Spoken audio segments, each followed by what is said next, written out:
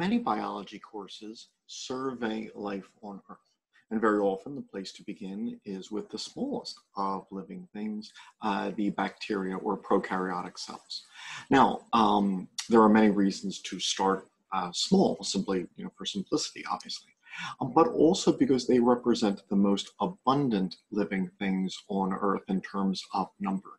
So, for example, if you were to just go to a wetland, I believe this study was done in Maryland, and just take a milliliter of water, just a sample, you would get billions of viruses and hundreds of millions of bacteria. And if you were to ask, is that something weird about Maryland? The answer would be no, because there is simply an incredible number of microbes around us. And so the world is full of bacteria. They are the most abundant living things on the planet, which is one of the reasons that we could study them.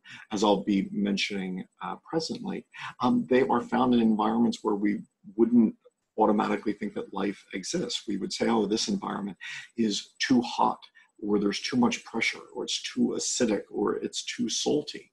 But nevertheless, microbes can be found there, with bacteria being, once again, the most abundant living thing on Earth. Now, this video was focusing on the number of separate individuals, and bacteria are unicellular. But we could also then ask how much of Earth's life is composed of bacteria by weight. Now, plants, given the trunks of trees and the great expanse of forests, they represent the greatest amount of Earth's biomass. So if you were to estimate Earth's biomass, viruses make up this much, and we're looking at gigatons, and in the range of, say, 1 to 2 gigatons. But notice that animals were only about double that. So notice, if you were to weigh all of the animals on Earth, which would include the arthropods, which are the most abundant animals, it wouldn't be that significant compared to the number of viruses. If you were to go on, and obviously this video that I'm presenting now just kind of overviews all of the others. Notice that protists outweigh the animals, that fungi outweigh the protists. But there are two kinds of bacteria, as I will say presently. There are the archaea, and then there are the eubacteria, the true bacteria. Notice that the archaea outweigh the protists, animals, and viruses, and even all of them combined. So just this kind of bacteria outweigh all of the animals on Earth. But when we look at the eubacteria, even far more than that. And so if we were to talk about life on Earth, I think very often we think of the animals. If you were to say, name a living thing on the planet, I think a lot of us, would think of animals first. But bacteria outnumber the animals. Bacteria outweigh the animals, and not by a little, by a significant amount. Now, plants, because of the great mass of, the trunks of trees, that would be this bar here. Plants would be the heaviest amount of biomass. But notice, if animals are 2 gigatons, archaea would be 7, and bacteria, eubacteria, would be 70. So certainly, there is an incredible amount of bacteria on the planet. Just a quick comment. I can get back to this. But not only are there bacteria in environments like soil and water, etc., but as you can see, there are an enormous number of bacteria associated with the human body. So if you were to go into the stomach, per milliliter of stomach juice, there could be between 1 and 10,000 cells there. In the large intestine, for a milliliter of material there, we're talking about billions of cells to a trillion cells per milliliter. All of us carry around about, say, 2 pounds or so of bacteria with our bodies, so many that they outnumber human cells. When you look in the mirror, obviously there are human cells, that you see, but in the mass that you call you, the number of bacterial cells actually outweigh outnumber, not outweigh, outnumber the human cells, perhaps as much by a factor of 10. And so there is an incredible number of microbes in the world. And so obviously, if we were going to survey life on Earth, certainly we have to consider these bacteria. Now, one of the other things that make bacteria significant is the type of cell that they have. They are the simplest cells, which then makes sense why they were the ones which appeared first in history. So when we consider the history of our planet, bacteria, many forming stromatolites, are known from starting at 3.5 billion years ago, and perhaps traces a little bit older than that. And so this was the first first form of life on Earth, and bacteria were the only living things on our planet for about a third of its history, for about 1.5 billion years, as we will see. As such, it's not just that as we consider life on Earth, we should consider bacteria because they're an abundant form of life on Earth, but also they were the first living things. And if we consider life on Earth, life did not start with primates or animals or eukaryotes. It was the bacteria which had the planet to themselves for a long time. And as a result, much of what we complex animals have was first formed in bacteria. All right. So if you look at, it was these earliest cells that invented membranes made of phospholipids and cholesterol. We still have membranes like that. It was these early cells which decided to use DNA to encode RNA, which at a ribosome would be translated into protein. We do that to make our proteins, but that was invented by prokaryotes. We can use proteins called G protein coupled receptors to detect things outside the cell or even light. It was the early cells which invented the G protein coupled receptors to detect things outside cells, including light, and bacteria have them today. We use globins to carry oxygen in our red blood cells. It was prokaryotic cells which invented globins. And so I could go on. But another reason to study that, like let's say you were to say, I'm not interested in bacteria, I'm interested in humans. Well, the human complexity was built on a foundation. Long before there were humans, there were bacteria which were experimenting, mutating, inventing new biochemical pathways, etc., for 1.5 billion years, a third of the history of life. And then it was from these bacteria that higher forms of life evolved, using many of those things which had been first developed in bacteria. And so once again, another reason to study bacteria is because they were the earliest life on Earth. A lot of the things that all living things share were then developed by these early prokaryotic cells in early Earth history. And so once again, many reasons to start off a study of life with bacteria. And we learn a lot about our own cells, these are protists, by studying bacteria. When we, a lot of our genes were isolated first in bacteria. A lot of our, biochemical pathways were first studied in bacteria, and then once we understood it there, then we could then apply it to more complex scenarios.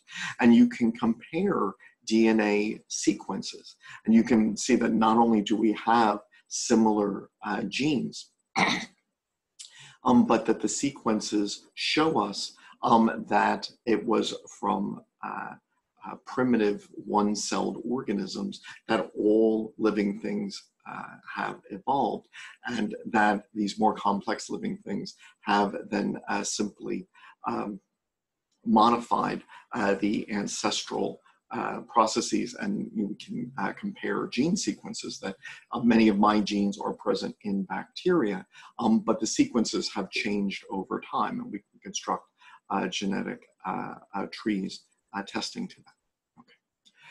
So bacteria are made of cells. All living things are. We consider that to be the foundation of life on Earth. But there are two kinds of cells on Earth.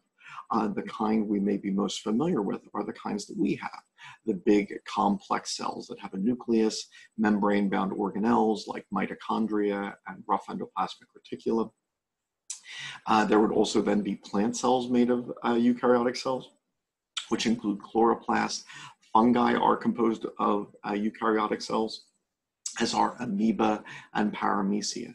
But there is a second type of cell on Earth called the prokaryotic cell, which lacks the nucleus, lacks the mitochondria, lacks these membrane-bound organelles. In general, these cells are smaller and simpler. These are prokaryotic cells, what we'd see as the bacteria today. So a typical bacterial cell is drawn as a micron, that's 1 to the 10 to the minus 6 meters, so 1,000th of a millimeter. And very often we draw them as having, this one single chromosome. So this is good, and it's kind of accurate that prokaryotic cells are smaller and simpler than eukaryotic cells. However, one thing I'd like to just quickly overview, and obviously these videos playing in the background are longer than my overview of them, so they go into a bit more detail. Bacteria vary so much more than we often give them credit for. So let it be said that it's good to describe a typical bacterium as being small, simple, having a single chromosome, etc. But that being said, there are great variations in bacteria. Not only have they had recent times to diversify, but obviously there was 1.5 billion years, a third of the history of life on Earth, where only bacteria existed, and so they clearly diversified a great deal there. And so here I am, I'm going through just some of the variations that we see in bacteria, and then just some of the highlights would be, well, many bacteria are, say, a micron or two in size, as would be Streptococcus pneumoniae or E. coli. They can be smaller than that, so there are tiny bacteria. And then there are a few bacteria actually big enough to see without a microscope, actually visible to the naked eye. So this one, 750 microns, that's almost 1 millimeter in size. This one is thinner, but once again, almost 1 millimeter in length. I said there are no membrane-bound organelles in bacteria, but some have such highly folded membranes that it accomplishes almost the same result. When I had said that a typical bacteria is about 1 micron or 2 in size, there are some which are much smaller than that. And so once again, I know for a beginning biology student, at some point it's good to say, here's bacteria are like this. Here's an average bacteria. But bacteria are incredibly diverse, and we sell them short by trying to package them into a box where they all look like this. So here's just another, before I move into other aspects of their variation. So here you can see E. coli is many 2 microns long, 1 micron wide. Rhodospirillum is maybe a micron. But if you keep those little images in mind, here's nanobacterium, which would be half that. Okay, but now I'm going to jump to some of the larger ones here that you saw. Look at some of these other microns, these other bacteria in their size. So once again, one can speak of bacteria in general, all right, but the differences between them are enormous. Just as animals vary, there are microscopic nematode worms and there are elephants. You know, here we have enormous size differences between these different bacteria.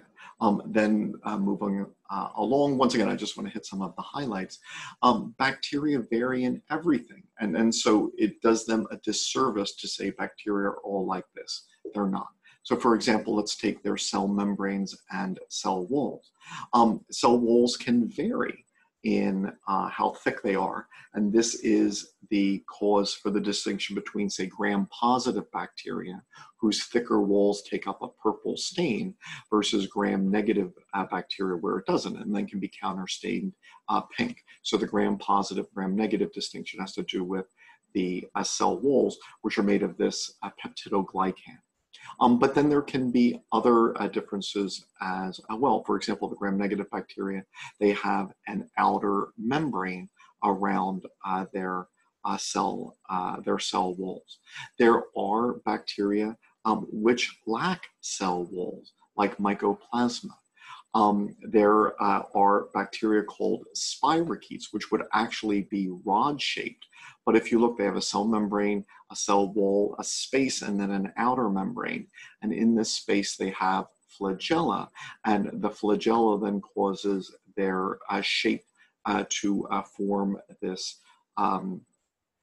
this shape here, which can be called a spirillum, or if there are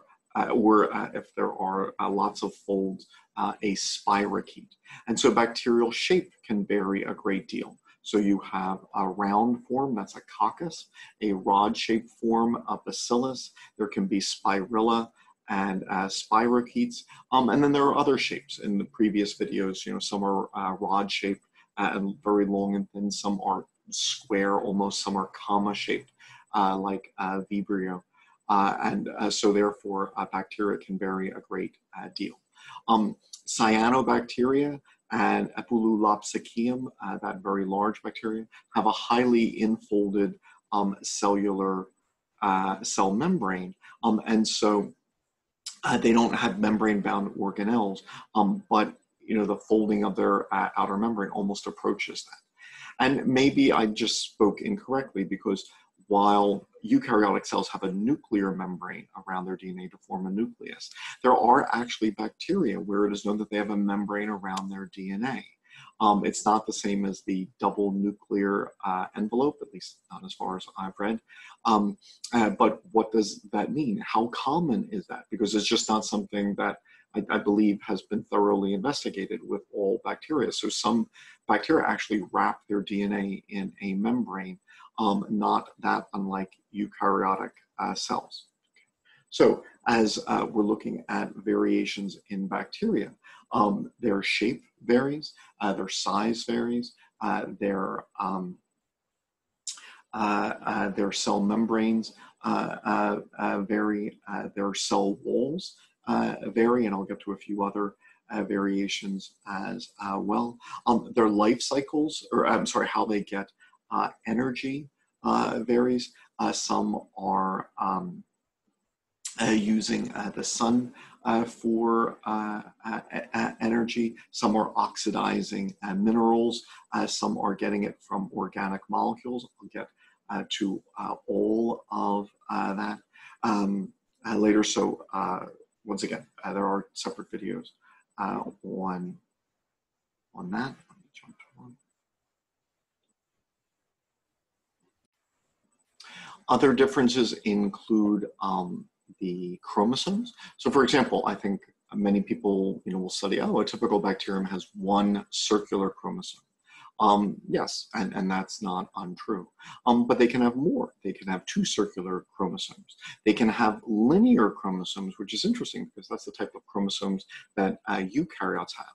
Some have a circular chromosome and a linear chromosome. In addition to chromosomal DNA, they can have these extra chromosomal loops known as plasmids. And so the number of plasmids can vary a great deal. And so I go through a number of the variations in some of these, and just getting caught up. And so when we look at the number of genes present in bacteria, they can vary a great deal. So the point is, so here we have, 1 linear chromosome, 21 circular chromosomes, thousands of copies of chromosomes in this enormous cell. The number of genes vary. So the point is that while just to get an approximation of bacteria, it's good to say, oh, they're small, they're simple, but that is doing the group an injustice because of how big the group is. And when I say group, actually, that's not even true, because we split bacteria into two groups which go back to, as far as we can tell, very early in life's history. So there are the eubacteria, what we typically think of as bacteria. But then there's a second group called archaea, and they are so different from the eubacteria that they are put in an entirely separate group. How are they different? For one, their cell membranes are made of very different types of lipids. So if you were to look at the cell membrane lipids here, you can see there's branching in the fatty acids in archaea, which eubacteria don't have. There are ether bonds connecting the glycerol to fatty acids as opposed to ester bonds. And then very often that instead of having a bilayer of phospholipids where there's one layer facing this way, one layer facing this way, it forms a monolayer by actually then joining here. And as I'll mention presently, some of the archaea can live in very extreme environments, like very high temperatures. And some of these changes in the cell membrane lipids help anchor them together and make them more stable at higher temperatures. Also, the cell walls of eubacteria, when present, are made of peptidoglycan, but archaea have a different type of a cell wall made of pseudomurine. Archaea are perhaps best known for being among the extremophiles. I'm going to kind of cover extremophiles at the end, because while many bacteria, many archaea are extremophiles, some eubacteria are also extremophiles. So this is not just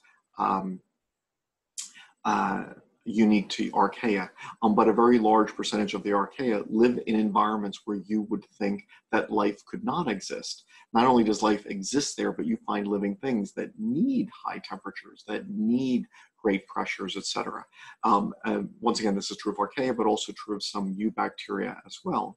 And the division between these lineages goes back into early Earth. Now, when we talk of archaea, once again, perhaps the most famous ones are the ones that live in extreme environments, but you can find them elsewhere. So for example, you can find them in seawater, you can find them in intestines, like in that cow, or even ours. And an easy way to know that is because archaea are the only organisms on the planet which can produce methane as a waste product. They are the only methanogens. Not all archaea are methanogens, but the only methanogens are archaea. And so therefore, when we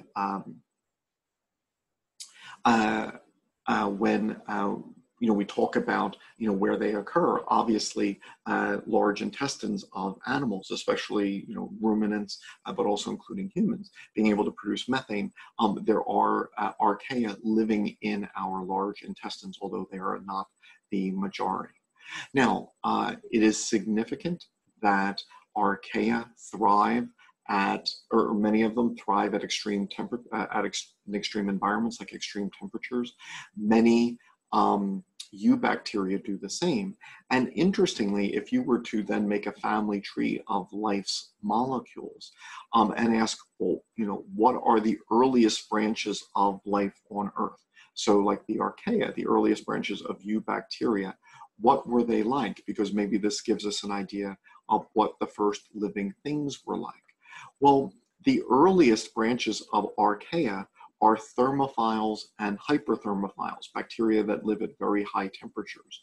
The earliest branches of the eubacteria are thermophiles and hyperthermophiles. So not only is it possible that we can find life in very deep places, very hot places, we think that those are the conditions of the early Earth, and we think that the earliest living things were thermophiles and hyperthermophiles, like the archaea and hyperthermophilic eubacteria today.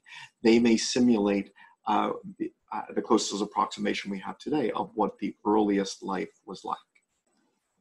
Now, I think it's common for us to look at something that lives at such high temperatures or pressures as being weird. That's just weird that life lives like that. But then perhaps we could argue that no, that's kind of normal. Maybe we're weird, because once again, that was what the earliest life was like. If you were to look at, so for example, the history of life on Earth, there wasn't much oxygen in the air until about 2.23 billion years ago. And I'll get to why in a second. And so it's weird for us for life to thrive in an area without oxygen. But that represents, arguably, much of Earth, perhaps most of where we find living things, as I'll see. And it also represents half of Earth's history, all right? And so that, it isn't, normal for things to necessarily need oxygen. How deep in the Earth can we find life?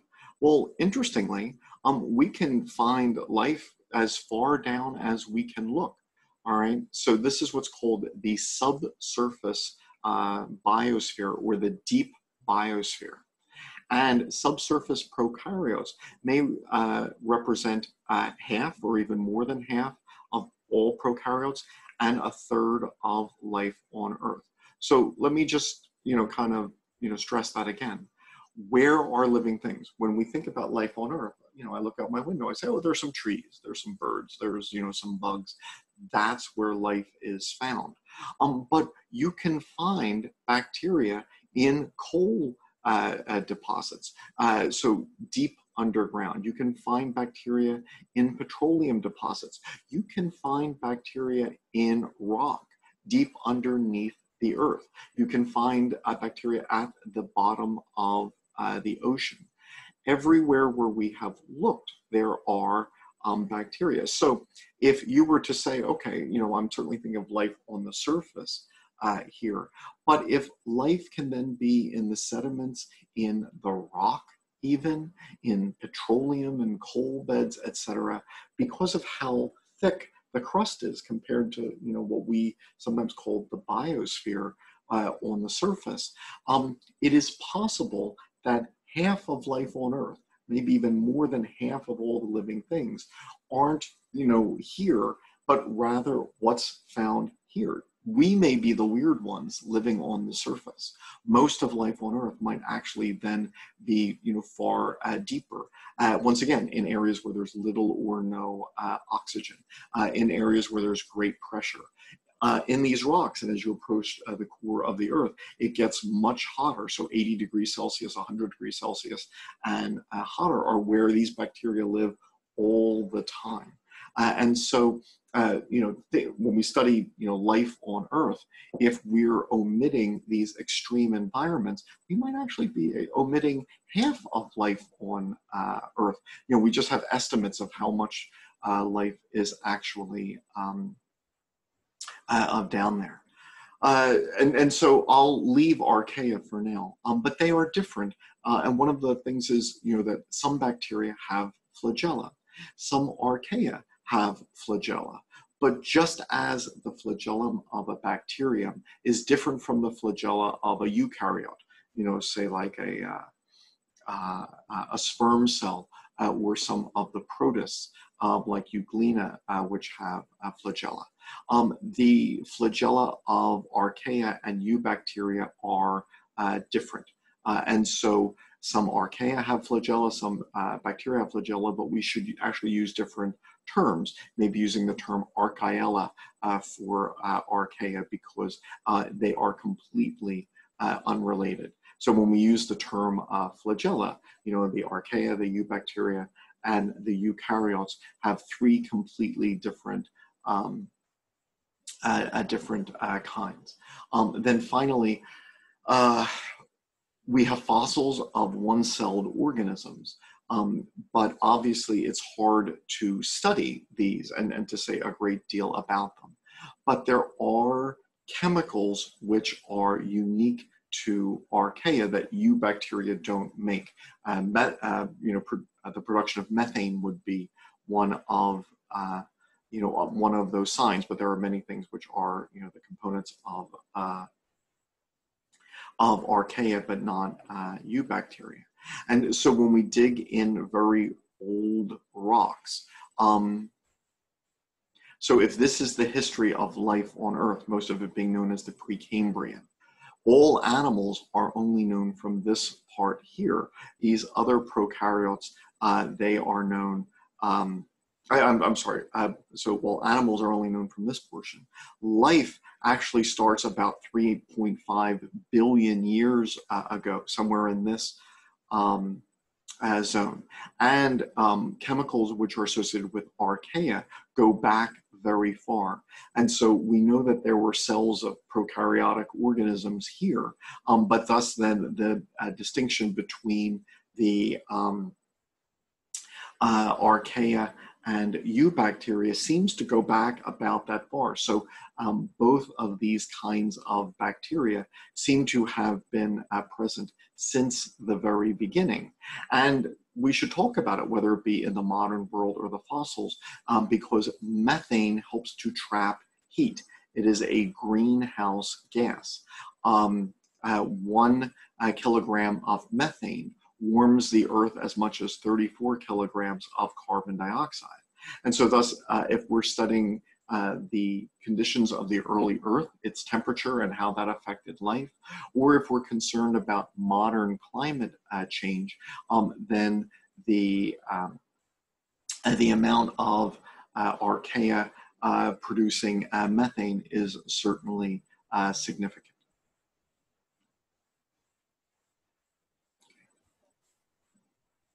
So once again, I go into